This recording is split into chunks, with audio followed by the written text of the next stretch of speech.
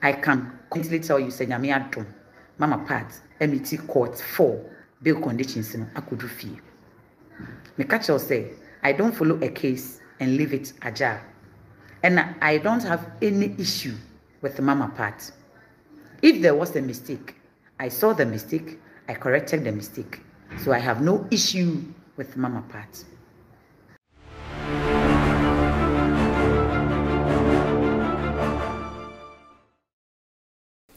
Abusia, me mwa kwaba,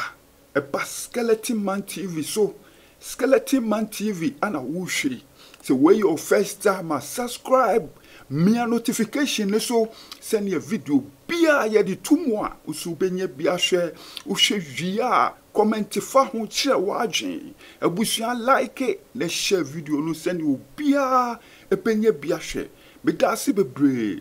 Abusia, se mo be kaya mi ye video bi efa Agradaa ho say Agradaa bail conditions na court asset ya mano no se wentumi metia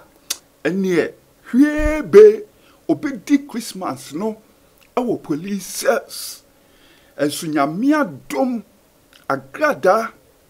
etumi a kire se oya Agradaa yes Nyame adom watumi meet bail conditions ni nyina me mo ka say o juju ne ho ewo no ankasa ne fie o dane mansion no mu a se air condition e twafa ne ho say jrem o di fufuo ni abenkwan fufuo ni nkrakra fufuo ene nkatenkwan Agradaa samre o no ankasa fie wakoduru Nyame adom nanso no emre di nanim no eye mre a emu odin pa enye se wanya bail no ti no the court case is over or say or appear ewo court Agradaa ewo 3 courts e wo say or appear court 9 court 10 any court 4 e honum nyina no or say or appear o honum nanso one hwe two courts ebe crash. Court 9 and court 4 on the 11th. Ni mienu nyina or appearance ewo honum. Enti ebeye dwe on the 11th. Say or court 9 and as or court 4. Emu dian no obeko ni nyina begina ni lawyer so.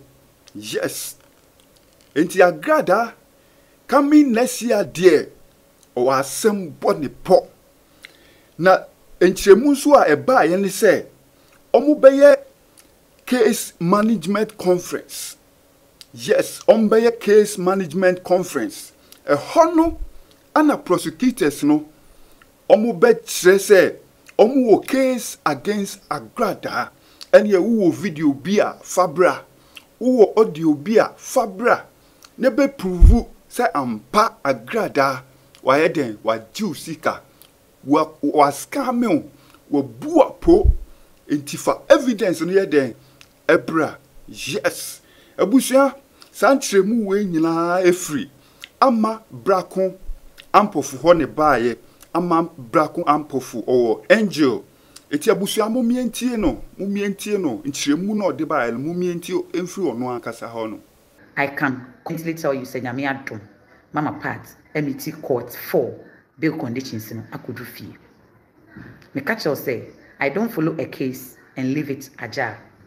And I don't have any issue with Mama Pat. If there was a mistake, I saw the mistake, I corrected the mistake. So I have no issue with Mama Pat. She can be my big sister. She can be anything to me. Nyame adom, Mama Pat akodufi. The case, or the 3 cases are still in court. Court 9,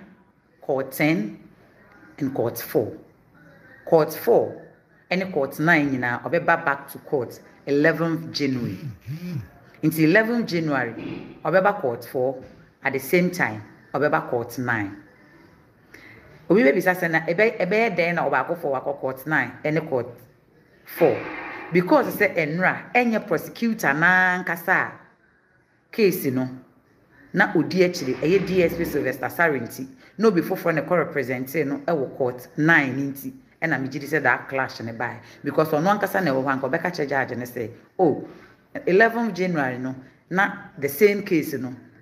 e bia court 4 am man sent no the only thing e betimi aye and say bia date no de ye nyama but the time difference no because onipa ba ko ntimi nche ne mu mienu enipa mienu no ontimi nche ne mu mienu enka say onko gina court 4 the same time no court 9 enti bia prosecutor ne ba obeka kire bia say court 9 de no ye ma no ya ma time mpo enti bia say no no ombeba first oba pa obewura ho no aka kire judge ne say okay say ya file na ne ye kwa koye CMC because you see cases no court 9 court 10 and no wanim esen court 4 nti ameka say no wanim na nya say bia eno so sen court 4 court 9 de no bebe ye do ni say anka prosecution no a file on disclosures anka ye koye case management conference me say ho ne ebe hu say prosecution ni wo case editia ma me na say prosecution any case management conference that is when oma ese mama part age wo musika no oma no asem na ye twroye so omo di video bi bae omo di audio bi bae omo di receipt bi bae that is when omo di ama prosecution no na prosecutor ne kwa file ni nyina enti sa da no aye be case management conference ni ebe hu say okay ye wo video aye bebo ye wo audio aye bebo ye wa dance 4-5 aye be frɛ wo ansa na bia investigator na be ka ho okay and I say ye ni audio ye ni video ye ni hwe ye wa dance for no ma trauma no asem ye frɛ bibi vivo vocal either some ba betina dakem no ma ka omonsem na ya cross examine and some be ka say ai ya dance for no kra no ebia bibi nti omu mpese ombeba court nti ya twro ne ombetina dakem a ombe ka ni nyina ya twro e de aba court ya twro ni nyina de bum krata so e de aba court etimi ba ne saa sem me ama me ye dance ni wasem na me say for security reasons nti no me nko court anase me am say there be me na me ka say me di dance but afi asem no me mpese me court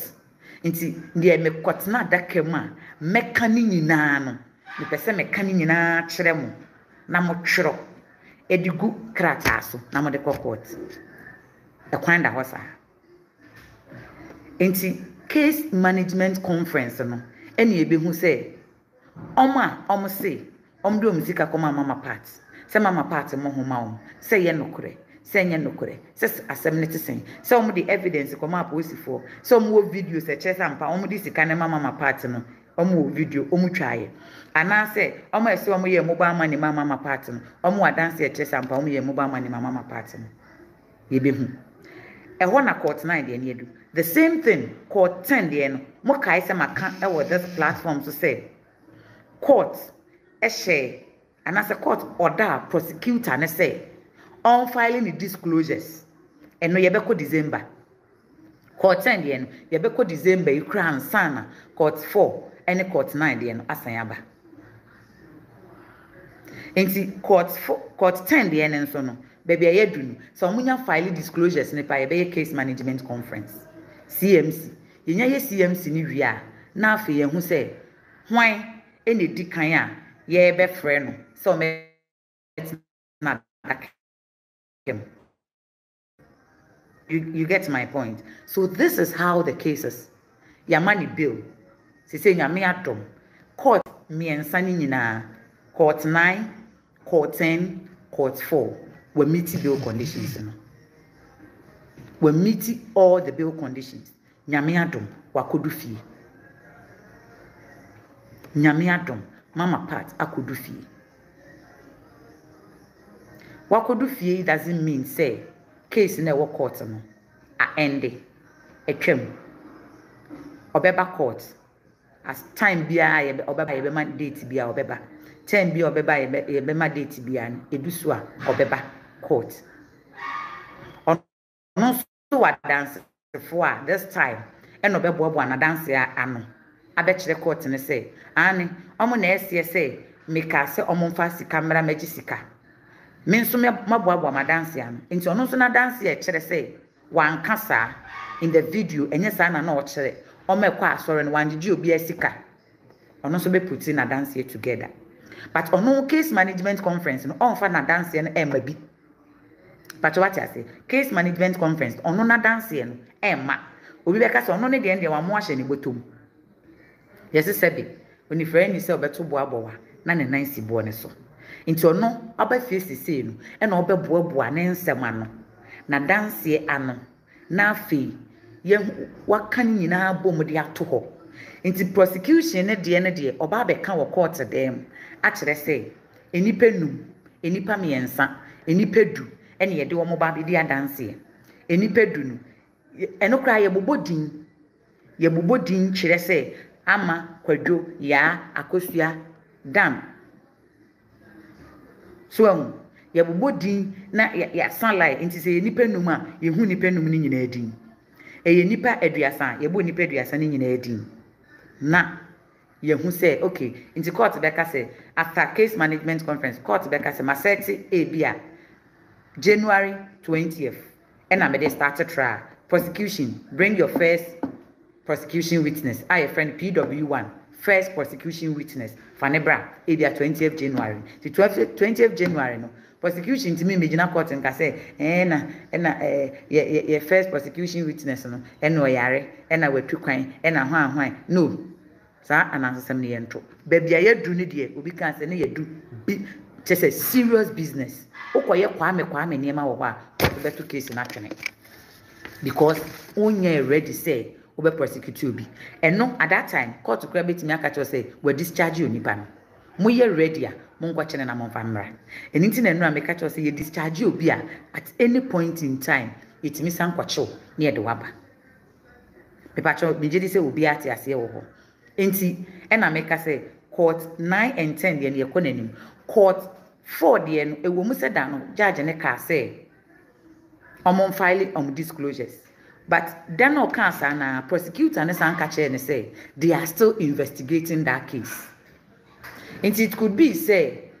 court 4 de no ebia they are still investigating tino okan so court wo say omo hwehwe nkrofo ni bi ache omaka mama part ho and it could be say court 4 de nda no beba no na oma beka se oh ye ka se ye hwe nkrofo ni bi ye nya nkrofo ni bi ache omaka ho ntin ye pese ye be amend the charge sheet no ya amend the charge sheet na that means first charge sheet na da ho de da no omo ba be ye no afi ho ne de foforo ba be ka ho and don't be surprised say mama part case ya ebi wo court 9 ebi wo court 10 ebi wo court 4 no dakro ye nyina ye be danyane aye be court no na prosecution aka say we are going to consolidate the case me ama I will never be surprised because you see the truth of the matter is ochiche case mu say ya the prosecutor himself obre the accused person obre the investigator obre because case ba akope ebi wo court 9 ebi wo court 10 ebi wo court 4 hwe say court 4 there any court 9 there no abom one day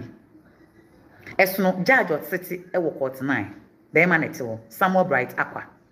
esno judge osete wo court 4 oyoba Kizito so imagine judges ni bi wo ha on my time say bra anopa 8:30 no free case ni na wo maaya obe student it down for the benefit say e bia wa beto traffic mu ni ade nti obe student it down o student it down kakra na wamba oba on free case ni bi oba on free case ni bi oba on free case ni bi nti sometimes even you the prosecutor obre nti me when it gets to a point and I hear say meko court na mat say oh yes ene ya consolidating mama part case ni nyina I will never be surprised. I will never be surprised. Ene da hono we die masumo Agradaa amane hunu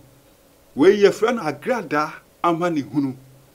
umo bi bra nso be bre Yes. Enti Agradaa on prepare pa for next year. If it's a next year dear, which must na so be ye shi pa. Oni stamina on chassis enko road. Onye training empe stamina for next year. If it's a next year, owura kota anu opie. Opia anu rem. Orema anu opie. Opia anu rem. Ti Agradaa onye ready pa for next year. Abusia sene me kan ye no de bebe bia Skeleton Man TV. Ye be mamo so monye bia hwe. Ye be mamo so monye bia te. Ye mfa nkame mo da. Skeleton Man TV, subscribe. Edasi bebre.